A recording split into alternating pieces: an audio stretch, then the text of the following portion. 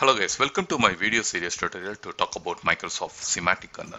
In this video, I'm going to talk about how to implement Google Gemini function calling using Microsoft Semantic Kernel. One of our video we talk about how to implement Google Gemini model in Microsoft Semantic Kernel. If you don't watch this video, please go through this video before watching in this video. So let's jump into the Visual Studio. We write simple code how to implement this function calling mechanism in Microsoft Semantic Kernel.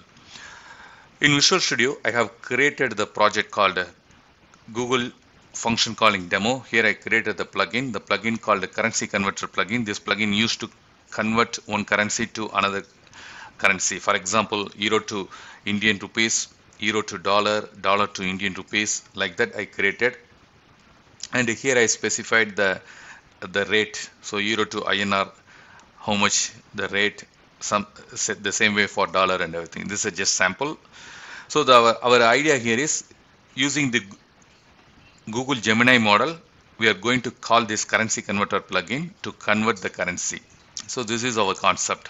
Okay, let's move on to our main program.cs file. In this file, I created the kernel object. The kernel object I used add Google AI Gemini chat completion. Here we have to pass the Google Gemini model ID and API key. You have to pass it. This configuration I added into the config file. So you want to try the sample, you have to use your own Gemini key and model ID. The next step, I added the currency converter into the plugin.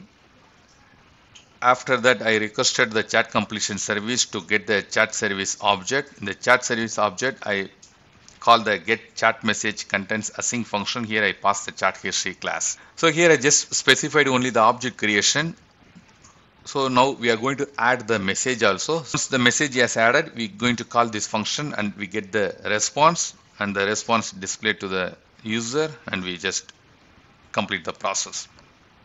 Let's start. First step, we are going to add the user message. So here I'm going to add the user message, chat history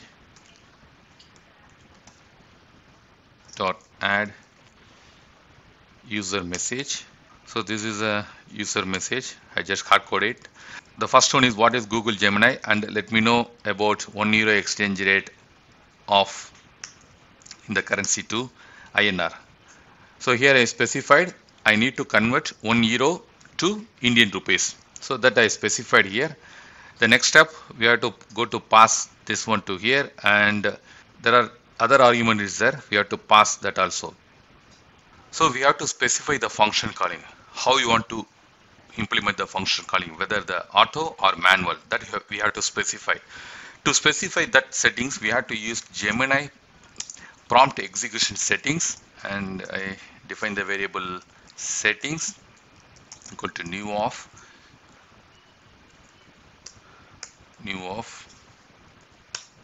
Here we have to specify tool call behavior.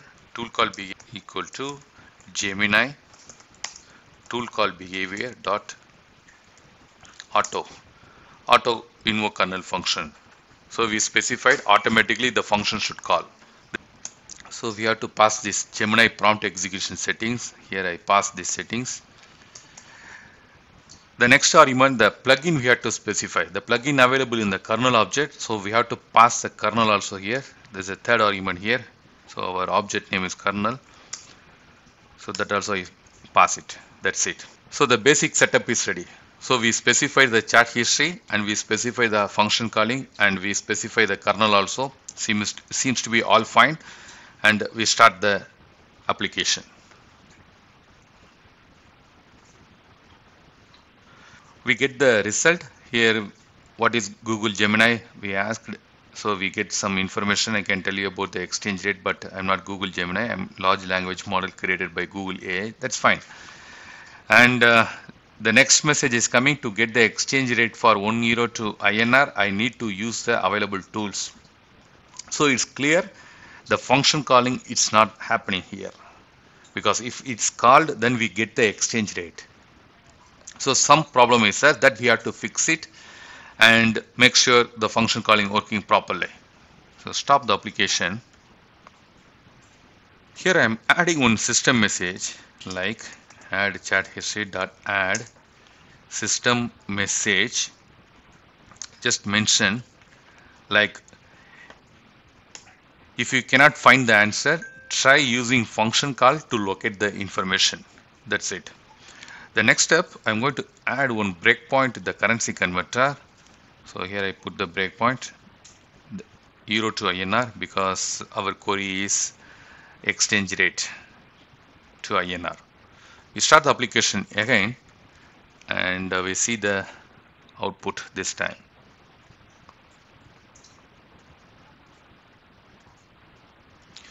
Here you can see now the function call hit our function euro to INR, the amount passed 1, which I specified in the user message, and written the amount. So continue, and this time you can see the answer, the current exchange rate for 1 euro to INR, so 100.4.